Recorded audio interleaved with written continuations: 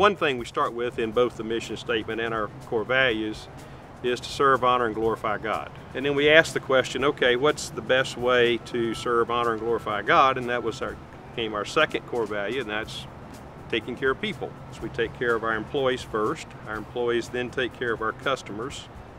And then our customers help us run the third core value, a sound financial company. And the best way to run a sound financial company is to serve, honor, and glorify God. So this is not a destination. It's a continuous process, and we do it in a circular type fashion that has served us well.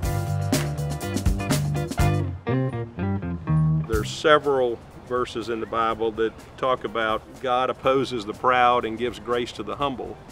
And I thought that was pretty important. I kind of wanted to be on that gives grace to the humble end of that, not on the oppose the proud end of that. You know, all you got to do a lot of times is just say please and thank you.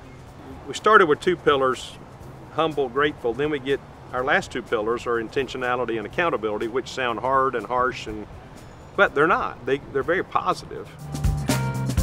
Intentionality covers everything. Just don't go by anybody or anything.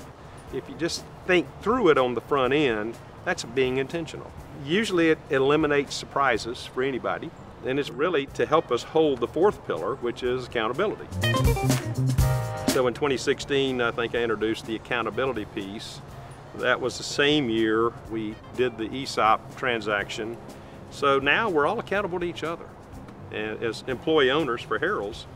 And then I think that bleeds over into how we deal with customers, how we deal with our vendor partners, suppliers.